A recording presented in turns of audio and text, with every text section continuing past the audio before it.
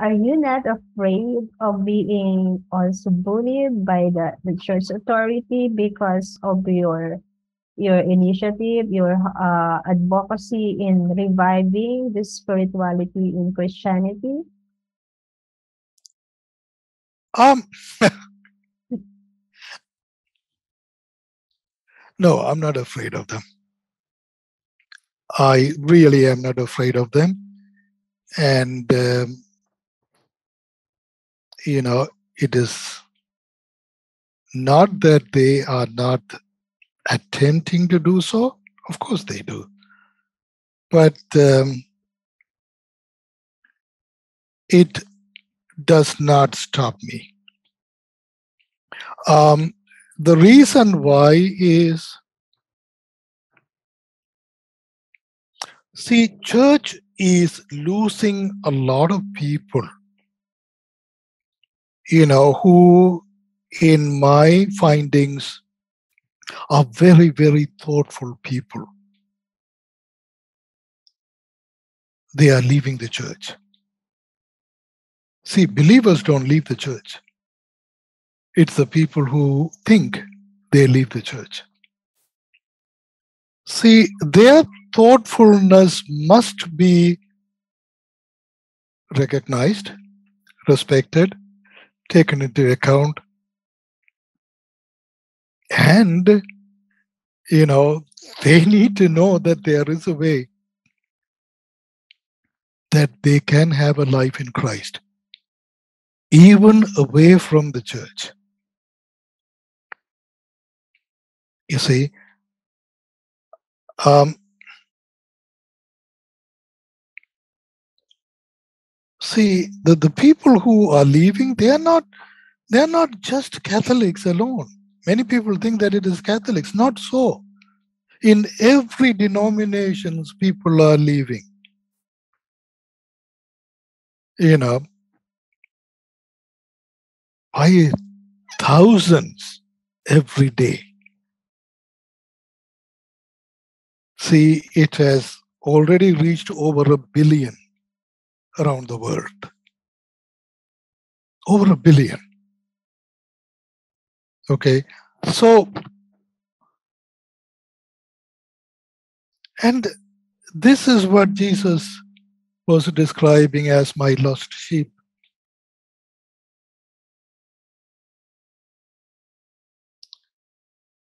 We are supposed to drop everything and go after that one sheep who's gone astray. Yet we have over 1 billion have gone astray. Is the church doing anything about it? They are holding on to their belief system that has been working for 2000 years. And they believe that that will continue to work so that the institution can be survived.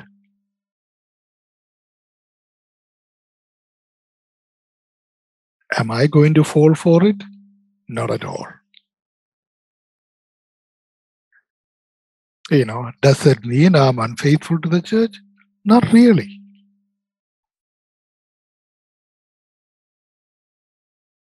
See, if I go beyond the teachings of the church, that doesn't make me unfaithful. You see, I am a strong, strong, strong, strong believer, in our saints, in Jesus, in the Holy Spirit, in the Father in heaven, and in the Bible, and in everything, you know, because it gives me the foundation, it gives me the basis of my thought process. The only difference is my thought processes have taken me beyond my rigid belief system. That does not make me a lesser Christian or a lesser Catholic. That makes me a very strong Catholic, a very strong Christian.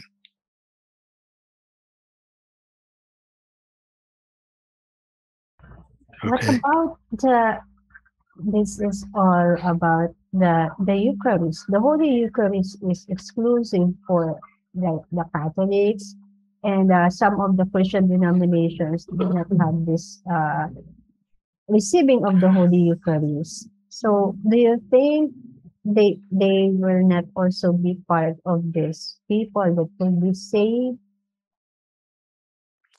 See, it's a good question, and thank you for asking me that.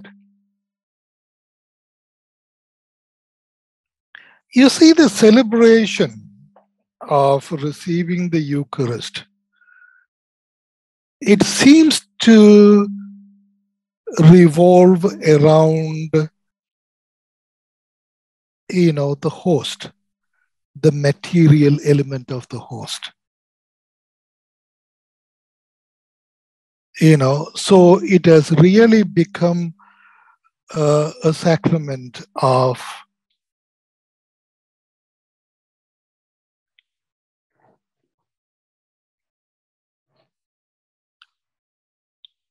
making the host, sacramentally transformed and giving it to people as the body of Christ. Now,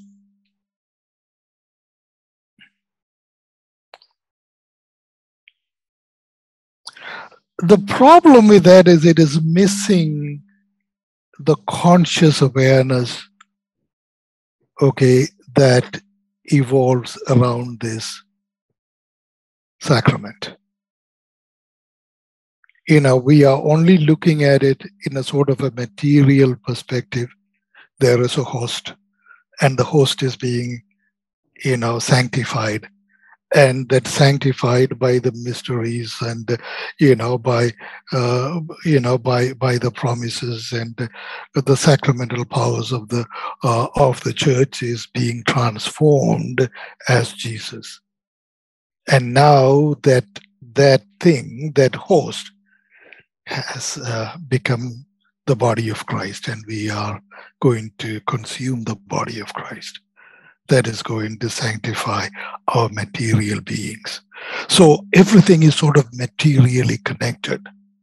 So it is really more of a sort of an intellectual belief system, than a system that takes us beyond, the mysteries of all of these, to realize the nature of truth in all of these. So what, I am,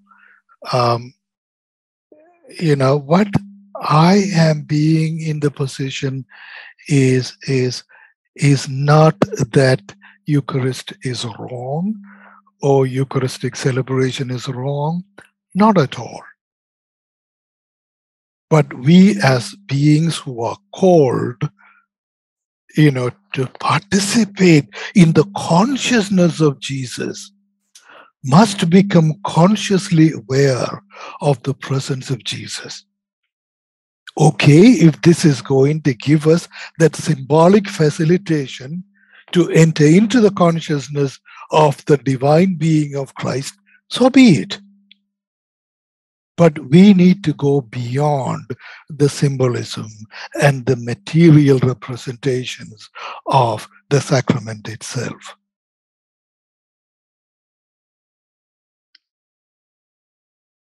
That is really what I believe in. I go to church. I receive the sacrament. For me, receiving the sacrament is an incredible experience. You see, because for me, it is more than a conscious awareness.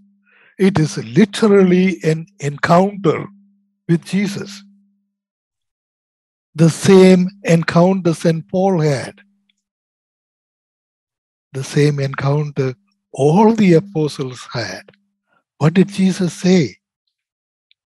There were prophets, there were saints, could not hear what you are hearing. They could not see what you are seeing. They could not. They could not, but you are. That is the real encounter. See, the prophets did not encounter Jesus.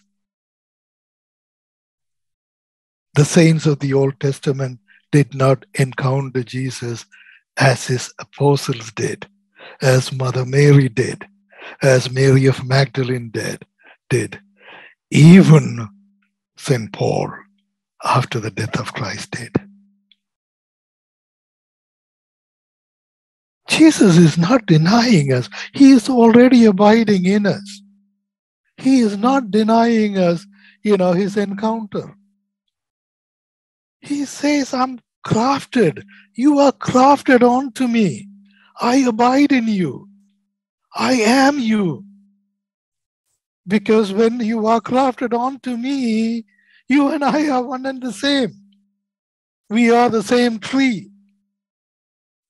Except you are crafted as a branch onto me, yet your roots and your sustenance and your whole survival is rooted in me. Is Jesus denying his encounter to us? Not at all. See, but we are looking for symbolic, encounters. No, there is a real encounter awaits us. The same encounter St. Paul had.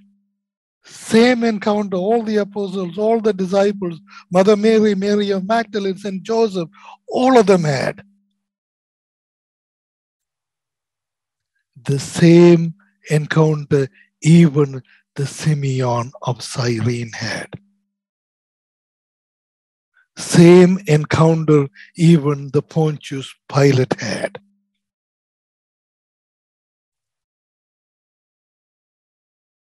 Except they took Jesus at face value, as symbolic value. They did not go beyond what they have in front of them.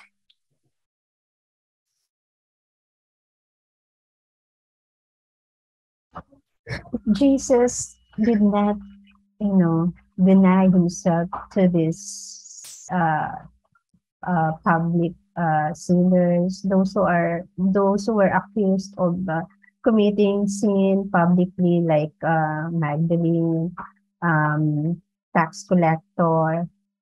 What can you say about the priest who denies people receiving communion? Okay, thank you. I mean, that's again another great question of a believer. Okay, yeah, our church is very focused on sins. About a third of the Catechism of the Catholic Church, is about the definitions about sins and what sin can do to us.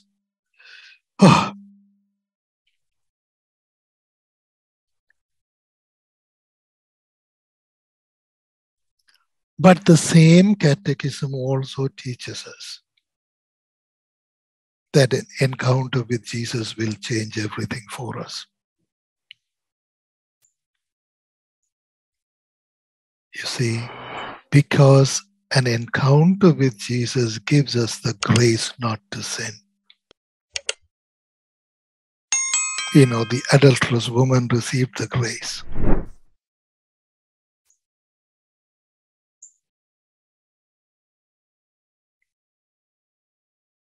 The difference is the Samaritan woman, even though Jesus went and met her personally, did not receive the grace. She took him as a symbolic representation, an incredible soothsayer who told me everything about myself. That is the extent of what she witnessed in Jesus. See, but the adulterous woman who stood in the presence of Jesus had an encounter, had an experience of the powers of Jesus. And that experience transformed her. So the encounter of Jesus made a huge difference in her life. And then she became a transformed woman without the grace to sin. Sherry, the answer to your question is when you encounter Jesus within you, and when you have the real experience of transformation, you will not be able to sin no more. Everything is wiped out. That was number one. And even your tendencies to sin becomes non-existent. So what is relevant here is not our fear of sinfulness or our vulnerability to sins. It's not.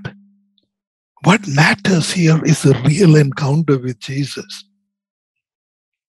When you have a real encounter with Jesus, nothing remains the same from then on.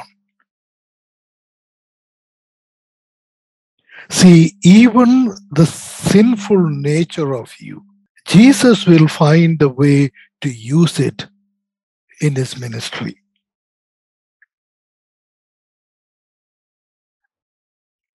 See, St. Paul, for instance, he was a great theologian, even before he became a disciple of Jesus. Was Jesus able to use his theological knowledge? Yes, he did. See, your sinfulness, the sins that you commit, you become so understanding about it, so tolerant about it, so compassionate about it. So when you read the last letter of St. Paul, which is the letter to, Philemon? And here you see the way St. Paul is pleading for the mercy of the runaway slave, to the slave master, pleading for his mercy. He is putting his own neck on the line and asking him to pardon him and take him back. He is telling him he is a reformed person. He is not going to be unfaithful to you. I give you my word. I put my neck on the line for you. See? And here is a man who actually murdered people, who were running away from Judaism.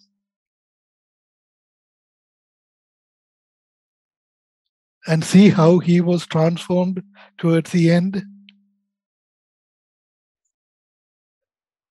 See, that is what happens in a true encounter, real encounter with Jesus. Even your sinful natures,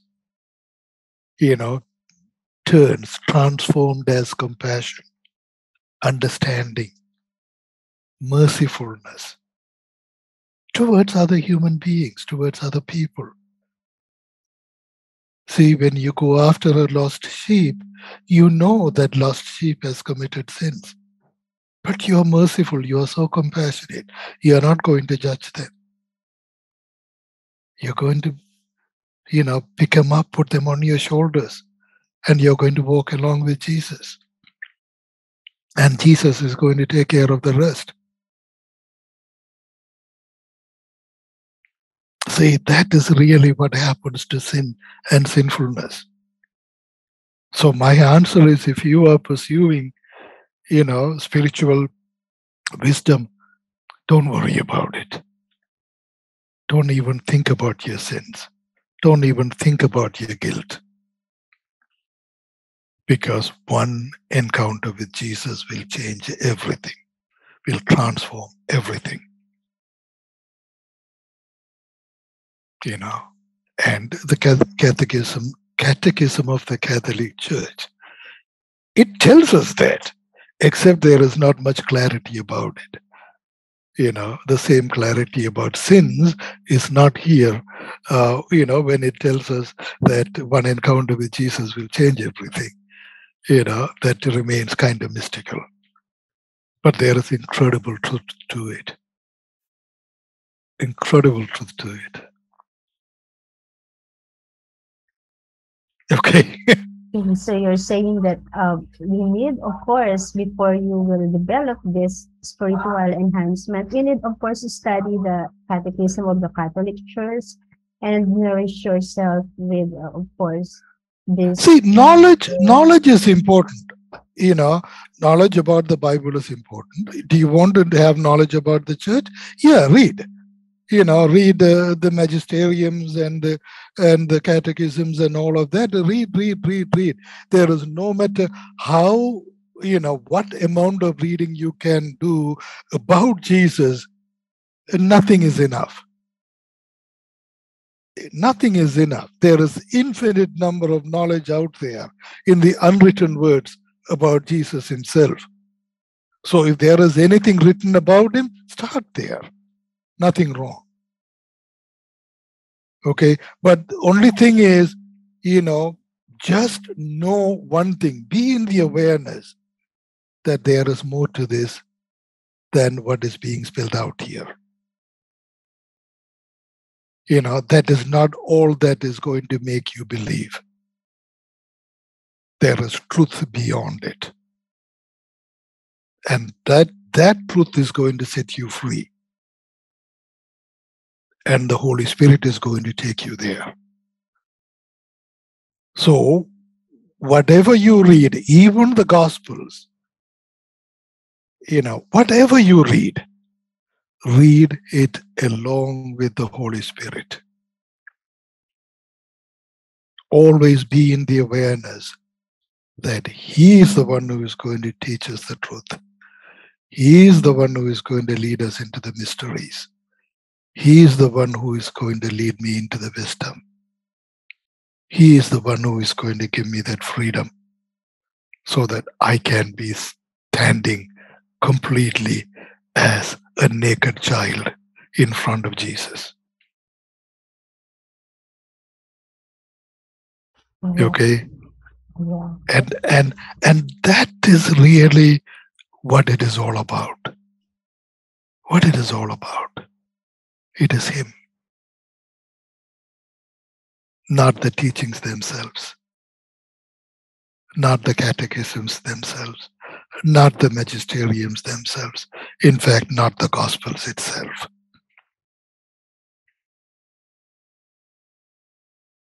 Okay? Because it is the Holy Spirit who teaches us everything. That's what the word says.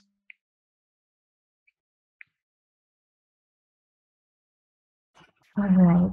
Thank you so much for this wonderful conversation. And now I am actually beginning to answer some of my questions because of your sharing, but I am still praying that God will give me this mind of a child so that I praise will be God. able to ask more questions and will not stop from seeking the truth and praying that God will enlighten my spiritual consciousness. And thank you so much for your help for this enlightenment. This is really You're the welcome. You're wisdom of welcome. God. And I believe that you are really the one that God has sent me tonight as my mentor to give me this wonderful realization of my mission. As of now, I am so there are lots more questions in my mind, but since it's already getting late, so probably Okay. we can have more about this. Yes, of course. We will continue to talk, and I appreciate you asking me questions, because, truthfully, Sherry, it is not answers that lead us to spiritual realization. It is questions that lead us to spiritual realization. So keep asking questions. Keep asking questions to me and keep asking questions to the Holy Spirit. Never stop asking questions. As a child, does a child ever stops asking you why? No matter how irritated you get, a child wouldn't stop asking you why. See, that is the mindset we need to have. It is the questions that would lead us to the wisdom. It is not the answers we get.